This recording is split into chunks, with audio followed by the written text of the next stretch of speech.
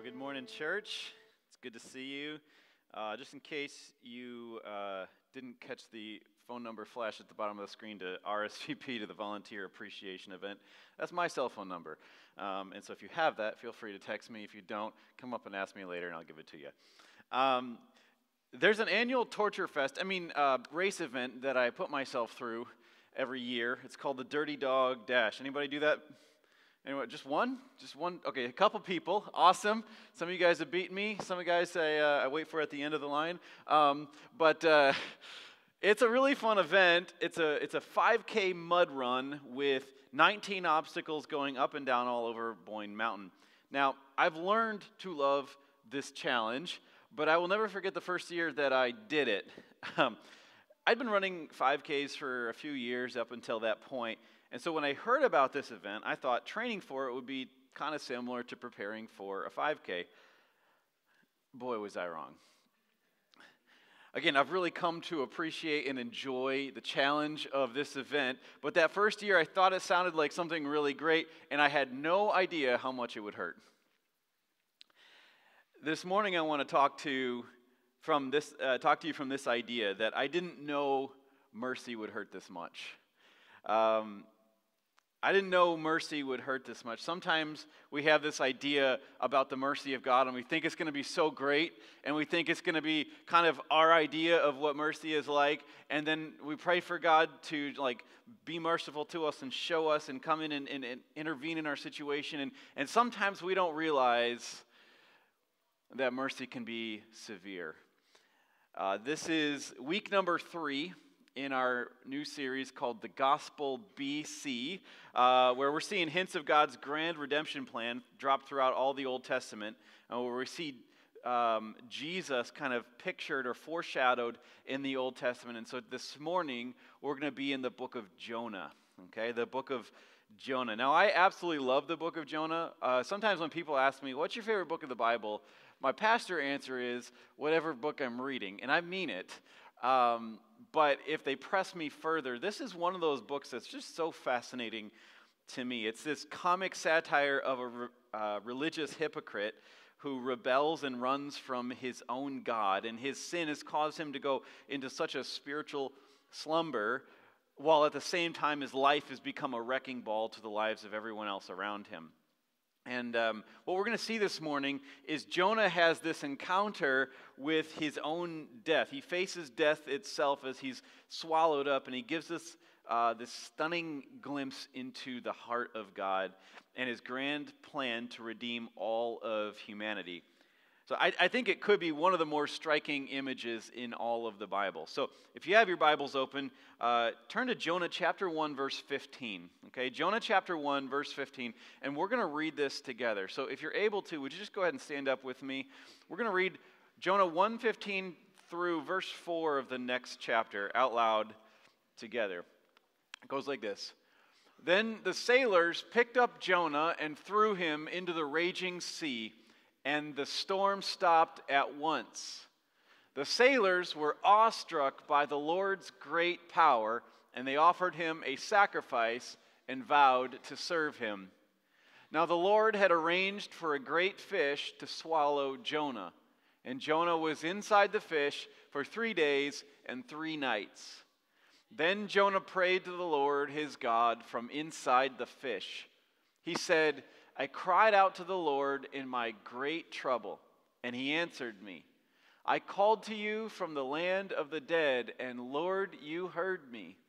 You threw me into the ocean depths, and I sank down to the heart of the sea.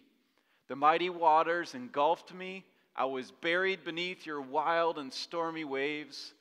Then I said, O Lord, you have driven me from your presence, yet I will look once more towards your holy temple. And let's together look towards God's holy temple. Jesus, I pray that you'd speak to us in your word, that you'd reveal yourself to us this morning.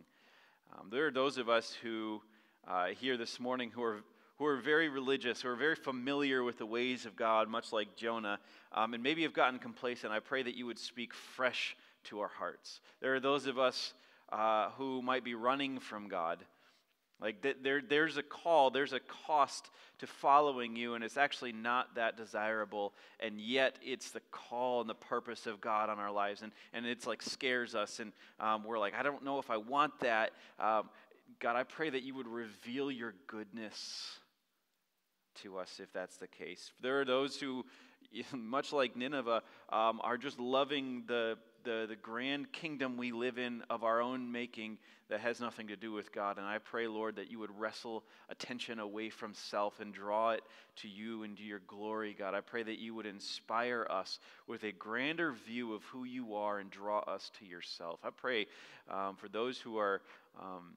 don't know you this morning, that you would save them, you would rescue them, and cleanse them from their sin. And so we pray that you would work in powerful ways as your word is going forward today. Lord, I know I'm just a vessel. So as I'm speaking your word, I pray that you would speak through my words and they would rest heavy on all of our hearts here this morning. Encourage, challenge, convict, motivate, draw us to yourself, Lord.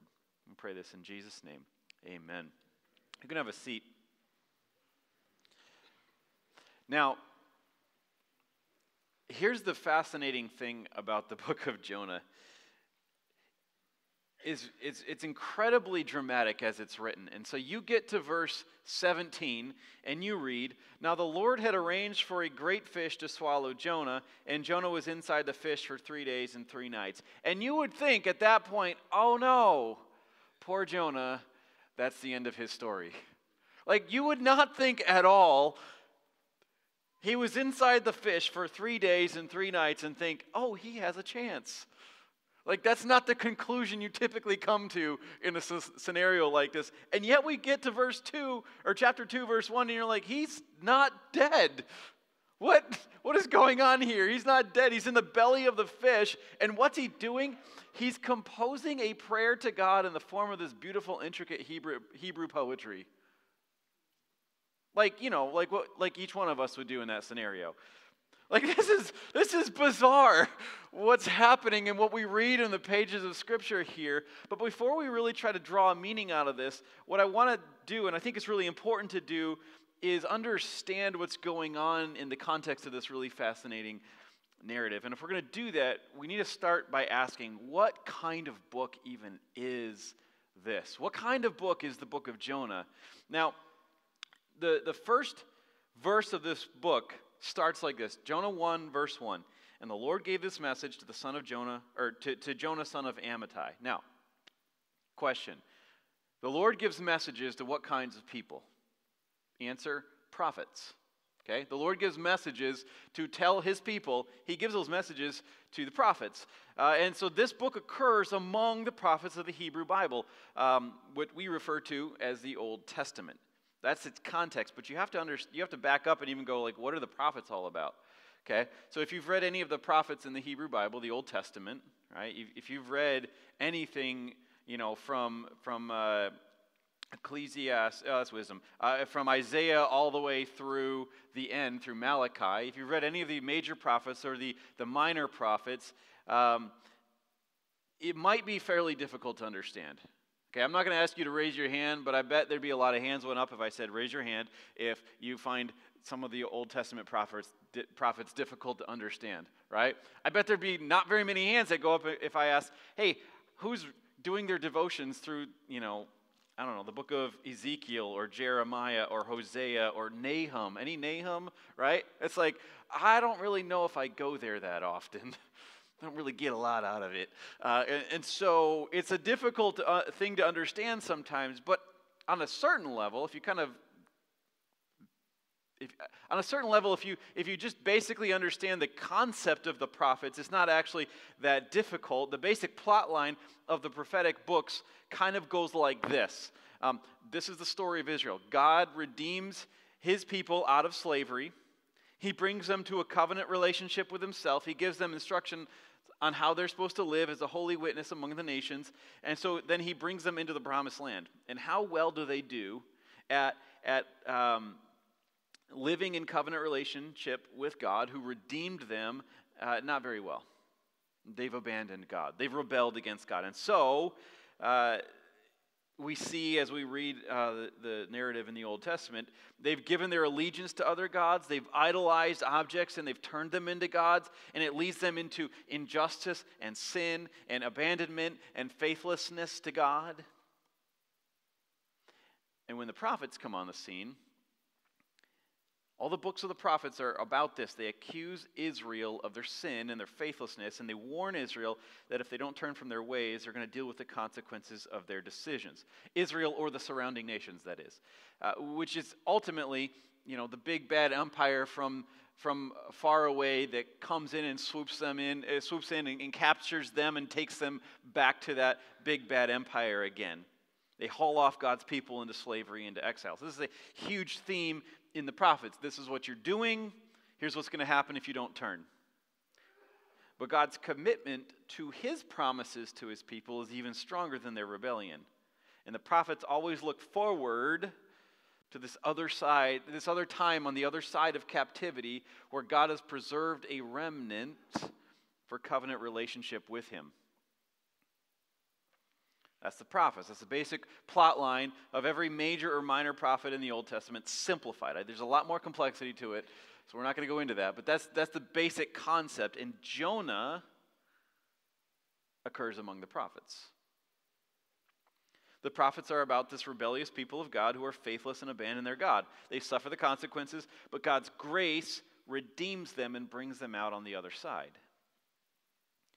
And so while all the other books of the prophets are collections of words from prophets that are about this, the book of Jonah is the only story among the prophets, a story about a prophet, and it's exactly the same storyline.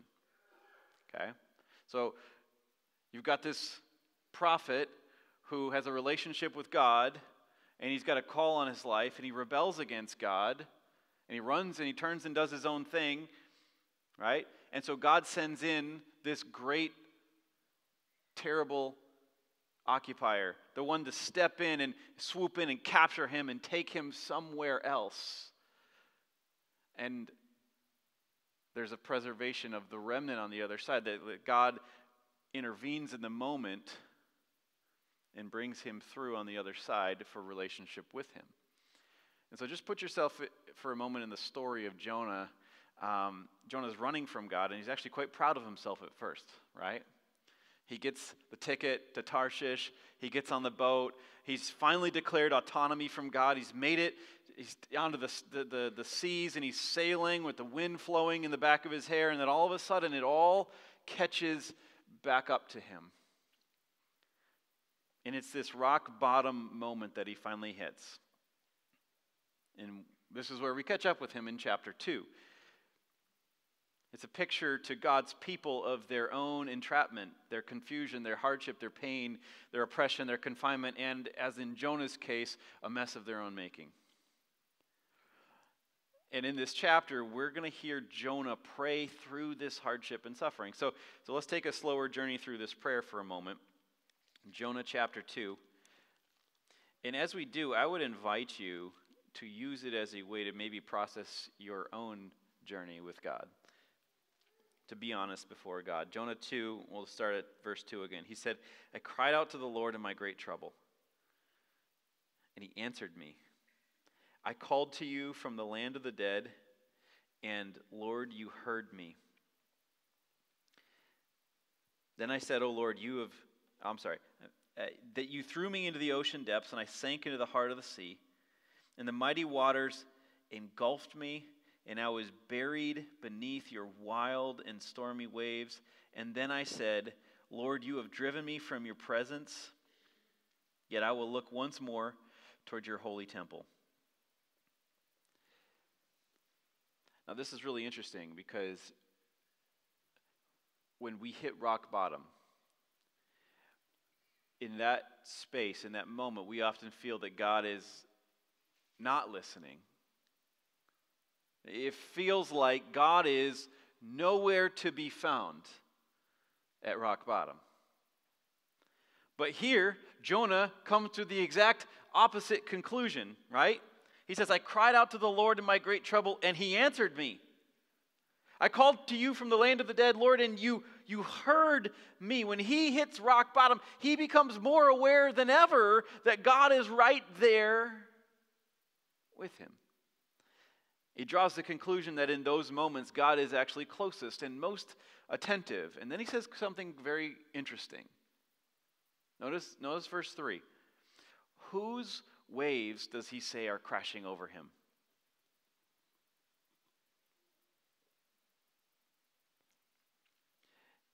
The mighty waters engulfed me. I was buried beneath your wild and stormy waves. Who threw him in the heart of the sea? Okay, in verse 15 of chapter 1, we read it was the sailors.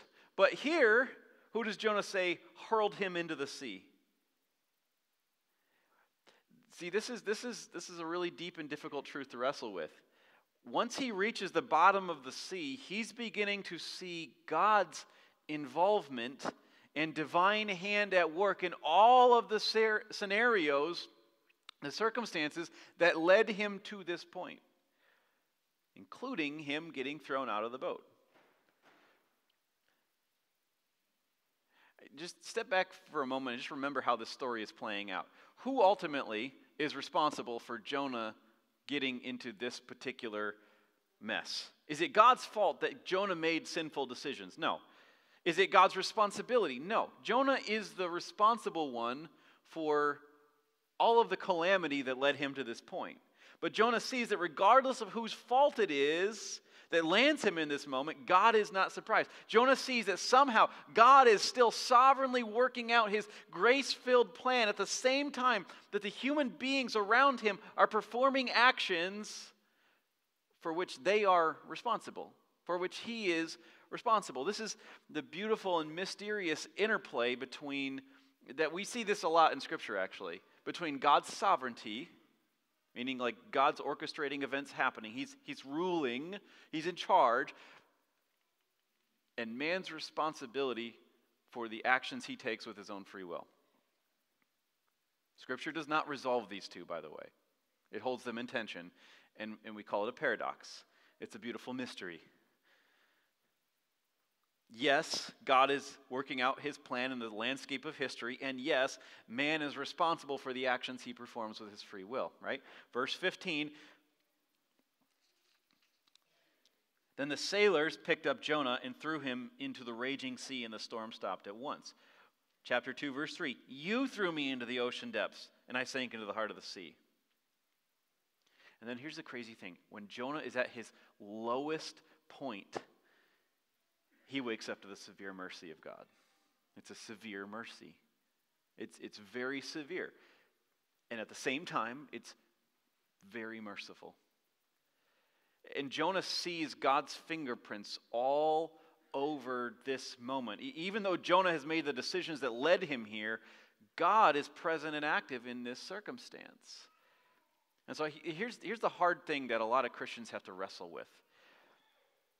I think a lot of us have this subtle assumption that at one point we invited God into our lives to help us deal with the difficulties of life and kind of smooth out the road ahead of us along our chosen destination, and hopefully with a little security and comfort and safety along the way. Jesus, please come into my heart, and I'll follow you as asterisks as long as it's a pretty smooth road. And this is a problem because if your idea of God is that his greatest priority is to make you safe or comfortable or happy, you're going to have a really hard time trusting and following God, because your whole faith experience will begin to expose how naive a view of God that is, because that's not the God revealed to us in the Bible. According to the Bible, God's highest priority is to make me like his son Jesus. And even he was not spared from extreme suffering. Right? And so if God's priority is to make me like Jesus, I have to accept that in his severe mercy, he might deal with me in ways that bring me to the end of myself. And I may even resent him for that. But the paradox of God's severe mercy is that it could be the best thing that ever happens to me because I discover the truth of how broken and selfish I am. I discover the truth that I take my life for granted as if I just had the final say of everything in my life and I can make it go on my way. And I discover that the only reason I exist is because of the intention of somebody else and that I'm not the authority in my life. And it brings me to this place of dependence and humility, which ultimately is a place of being connected to the greatest provision there is. And this is where Jonah finds himself. So how do you process a severe mercy? Jonah makes this key statement in verse 4. He said, I said, O Lord, you have driven me from your presence. Now think about this. That's what Jonah wanted. Right? Jonah wanted nothing more than to be driven from the presence of God, to be separated from God, to be distant from Him. That's what he was doing. He was running away. He's like, I don't want what you want for me, God. I want what I want for me, and please don't chase me down. He wanted separation from God's presence. He confesses he believes he actually achieved that. He got what he wanted, and this is the turning point for him. This is the facepalm moment, because I got what I always wanted. I was finally free from you, God, and now I'm going to seek your presence again. Why? Lord, you've driven me from your presence, yet I will look once more to your holy temple. What's going on here? Here's the thing. Seeking all the things I ever wanted just led me to the depths. This is what Jonah is realizing. I crashed and I burned. This is a profound truth that you need to grasp.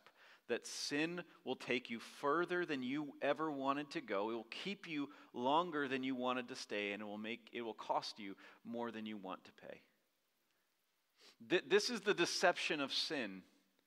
It seems like a good escape, and yet it never gives up. It will take you further than you wanted to go, make you stay longer than you wanted to stay, and it's going to cost you more than you wanted to pay. And so Jonah says, as I got all I ever wanted, I became painfully aware. I woke up to the fact that it was truly horrible. It wasn't worth it. Aiming for Tarshish was the worst thing I could have ever wanted.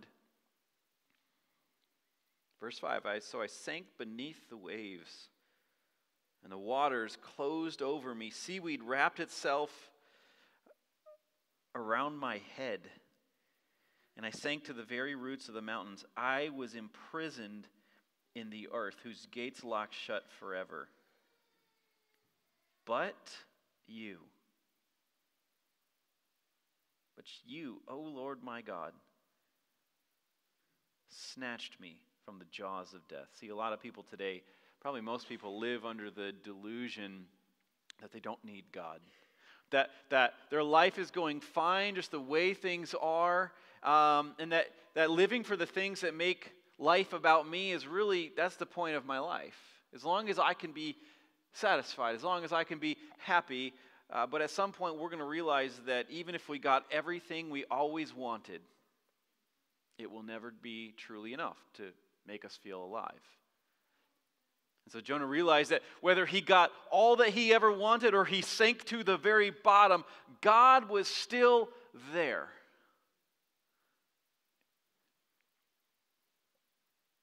And when he finally hits bottom, he finally realizes that the only thing he has in life that's going for him is that God is committed to him. This whole time, God was working out his plan for his glory and for Jonah's good, even though it took a severe mercy to grab a hold of Jonah's attention and wake him up to this. And this is what motivates him to say this next thing, verse 7. As my life was slipping away, I remembered the Lord. My earnest prayer went out to you in your holy temple. Those who worship false gods turn their back on all God's mercies, but I will offer sacrifices to you with songs of praise. I will fulfill all my vows. It finally occurs to him that the life that he wanted was fleeting, it was ebbing away, and the only one still with him is God. on his way to Tarshish, as he was running from God, he was totally ignoring everything that God had done for him, all the ways that God had blessed him. But then, ironically, at the very lowest point of his life, when all the pleasures and all the distractions are removed in God's severe mercy, he finally brings these memories of God's goodness back to his mind. All the while, where is he? Where has he not left? He's in the belly of the beast. He's in the digestive stomach, swimming in acidic enzymes in a great fish. He's in the place of death as he's having this really positive turn to gratefulness, right? This is crazy. This is not supposed to be happening. This is the paradox of God's mercy. It totally strips away all of the lies and the distractions that we've been surrounding ourselves with our whole lives. It finally removes the clutter and brings us to the truth of who we are before a holy and glorious God. And we finally realize that the only thing that we have going for us is the faithfulness and the grace of a God who is totally committed to us. And so this powerful moment, this powerful realization motivates him to worship. The realization that there's absolutely nothing that can reduce or threaten God's faithfulness and commitment to him compels him to praise God with this renewed sense of commitment to him. So he says, I will offer sacrifices to you with songs of praise. I'll fulfill all my vows, for salvation comes from the Lord alone. This is turned into a praise session. This is turned into unreserved gratefulness. And here's the crazy thing. He is still in the belly of the fish, right? It's really easy for you to look ahead to verse 10, because it's right there on the same page, and not be too nervous about how things are going to turn out for Jonah. You need to understand this. Jonah is praying in verse 9. He has no idea verse 10 is coming. God didn't say, oh, I'm going to put you in this fish for 3 days. He thinks this is indefinite.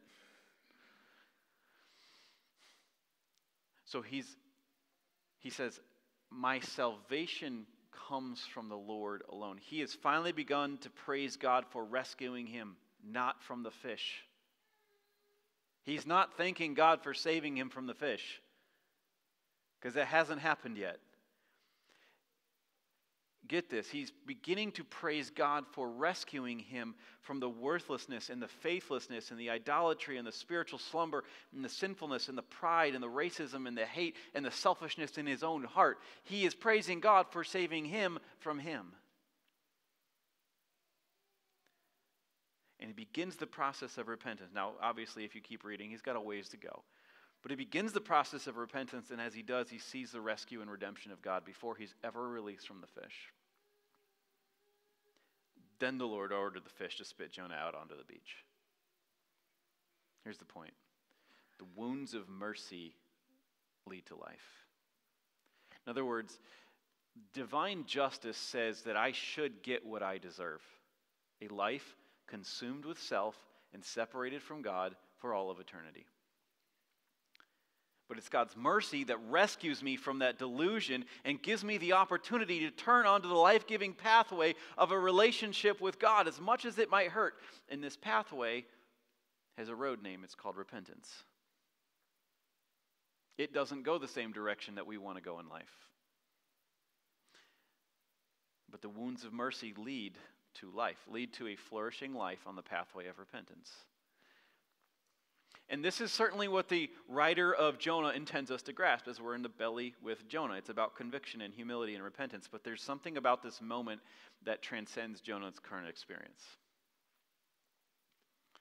There's something that Jesus himself points to when he talks about this moment. If you have your Bible, turn to the New Testament, Matthew chapter 12. Okay? Matthew chapter 12. As you're turning there, you realize that this book, right, has 66 books within it that are penned by a number of different writers over the span of 3 millennia, but it has one author. Amen? It has many writers, but it has one author. And the writer of Jonah is being very intentional with his words to help us grasp the point of the text, but there is an author who is above the one writing these words. He is the one inspiring the writer to put pen to paper in this way, and he is the Word of God.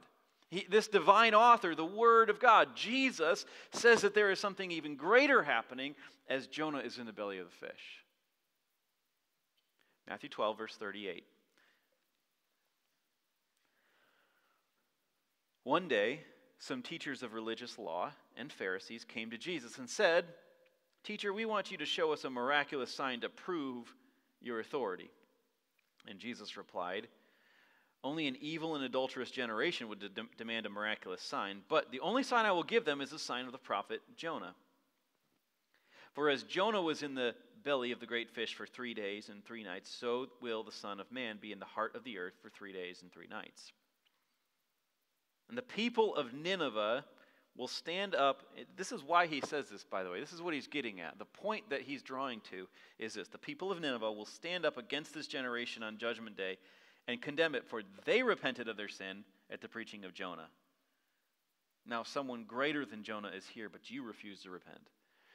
There's a few things I want to draw out for a moment as we close.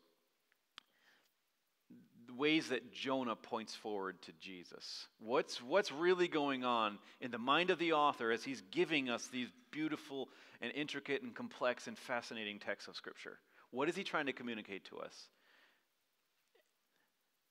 First, both Jonah and Jesus received a mission from God to go preach. However, Jesus willingly obeyed, while Jonah refused and only obeyed reluctantly once God grabbed a hold of him. Number 2, both went down to the place of death for 3 days. Number 3, both were delivered from their trip to the depths, but Jesus was resurrected and offers that same resurrection to anyone who would follow him. Number 4, both preached a message calling people to repent in the face of impending judgment, but Jonah gave as little of effort as possible. Jesus preached relentlessly for years, had the power to forgive sins, and ultimately gave everything, even though it cost his life. And finally, both saw sinners repent and believe in God for the forgiveness of sins. That being said, Jonah hated the ones who repented and didn't actually want God to save them. Jesus rejoiced when sinners, especially Gentiles, repented and believed. And I think only when we read the rest of the story in the New Testament do we see the grand redemption plan for all of humanity that Jonah had been pointing us to all along. A greater prophet, a greater preacher, a greater savior. One who had not only the power to forgive sins, but the desire to save anyone who would come to him and believe on him and repent and choose to follow him. And that was so consuming for him, so much of a mission that was in the central focus of his mind, that it took him all the way to the point of the cross to demonstrate how much God hates sin, and also at the same time, how much he yearns for sinners to repent and come to him and find eternal love. It's at this point of the cross that we see a severe mercy. At a very extreme moment that offers a pathway to new life. The wounds of mercy still lead to life. The mercy of God shown in the wounds of Christ lead all who repent and put their faith in Jesus to resurrected life. See, the wicked generation that Jesus mentioned standing before them was a greater Jonah. A greater 3-day event, a greater message, and a greater result. But the one thing that wasn't greater was the reception to this. You notice this? Many of the people standing before Jesus that day would actually not choose to follow him, would not choose to turn away from their own kingdom of self. They chose not to repent. And therefore, Jesus is saying that one day, these previously pagan believers from Nineveh that repented when Jonah preached, they're going to rise up and judge them, something totally unthinkable for Jesus' Jewish audience. Like, they don't ever get to stand in a place of judgment of us. We're the people of God.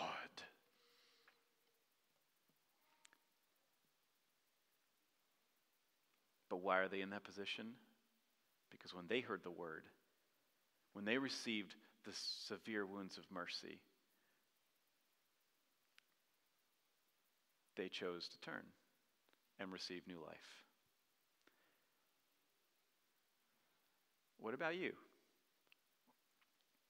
Today, God is inviting you on the pathway of a resurrected life.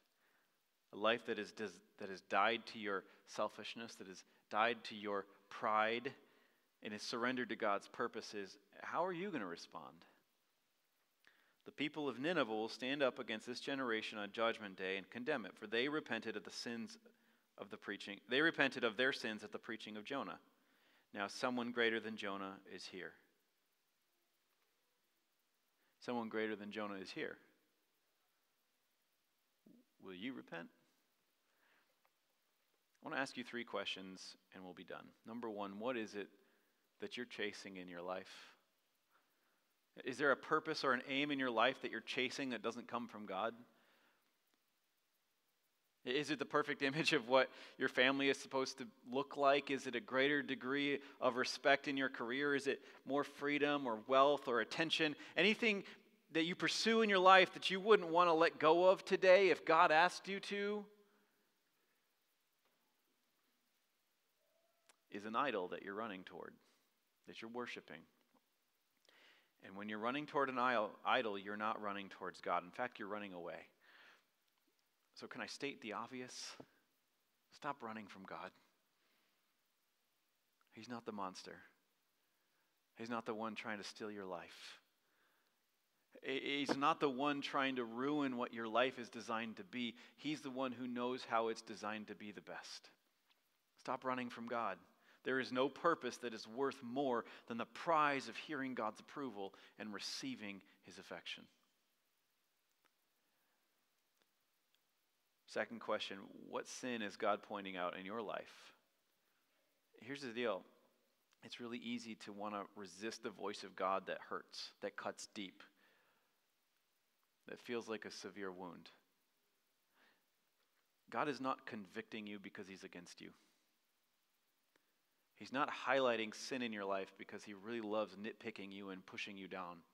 But instead, he knows it's killing you and it's driving a wedge between him. Is there a stronghold of greed or lust or anger or laziness or gluttony or pride or even envy that you're just harboring in your life, and God's been pointing that out? It's been a thing, and you're just like, I'm trying to tune you out, God. The longer you hold on to it, the longer you make excuses for it, the longer you're letting the rot of sin and selfishness poison your life and hold you back from the fulfillment and the freedom and the fullness of life that God has prepared for those who love him wholeheartedly. That every single compartment, every room, every space in your heart is totally open and exposed to God and available for him. So the encouragement here is to repent. Turn from your sin. Kill it. Leave it behind. Run back to him. I promise you, walking in freedom with God is infinitely better. It is worth every ounce of pain it takes to confess and to repent and to walk in a different direction, to walk towards the one who's offering you new life. And number 3, are you a believer or just an agreeer? Here's what I mean. It's one thing to know and agree with certain historical facts, to know certain things about God like Jonah did. It's one thing to know about the Lord. It's another thing to put your faith in him. Let me say it another way. It's one thing to look like a Christian. It's another thing to look like Christ. It's one thing to let God have a couple hours on a Sunday morning a few times a month. It's another thing to let him have every day for the rest of your life. What I'm saying here is there's a difference between speaking the lingo and serving the Lord. And here's how you will know you believe him instead of just knowing facts about him. You'll let him use you for his purposes as you live a resurrected life. It's one thing to be an agreeer. It's another thing to be a believer.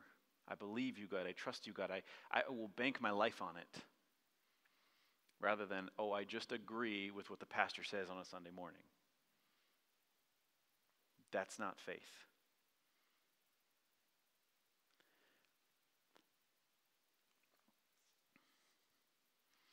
There is a pathway to fulfilling fullness in life. There is a pathway to resurrected life. And it doesn't go the same direction that we typically choose in our own selfishness to go in life. And so in order to experience the fullness of resurrected living that Jesus is inviting us to, we have to turn. It's the Bible word for repenting. To turn a different direction and start going in a different direction. And sometimes it takes a severe mercy to get us to that point. My encouragement for you this morning is don't resist the severe mercy of God. Because the wounds of mercy lead to life. If God is disciplining you, if God is chastising you, if God is causing a wound, it's because he's trying to lead you to life. It's because he loves you. Don't resist the love of God. There are times I need to correct my children in a way that their brain remembers the pain and they avoid the thing that could ultimately kill them. The wounds of mercy lead to life. And so the mercy of God shown in the wounds of Christ are inviting you to repent and choose new life with God. Stop running from God. Repent and turn from your sin. And let God use you for his purposes as you live a resurrected life. The wounds of mercy are beckoning you, calling you to new life. So live a new life in his unfailing mercy that will never give up on you,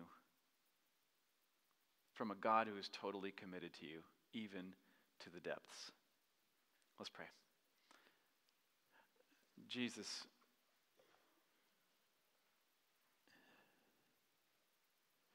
you went to the depths to make the mercy of God accessible to us. That the severe mercy of God consumed you. And yet on the other end of this, when you resurrected to new life, you offer us a new life. God, I pray for those who are resisting the pathway of your life. Oh, Lord, I pray in your mercy, in your grace, in your kindness, that you would wake us up to your goodness and your greatness. Help us to choose a life that is truly fulfilling, a truly filled with purpose and hope and healing. Help us to choose to receive the merciful ways you're dealing with us in our life. Give us the awareness, give us the capacity to see what you're actually up to and what you're doing in our life, Lord. And as you're pointing out the direction, I pray that it wouldn't take a severe mercy, but that our hearts would be tuned into the frequency of your voice and yearn to follow it for the rest of our days. So pray this in Jesus' name.